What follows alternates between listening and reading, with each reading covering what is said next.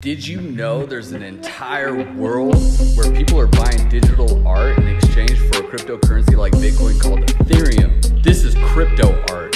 Websites like KnownOrigin, Super Rare, and Rarible let you sell your artwork for real money.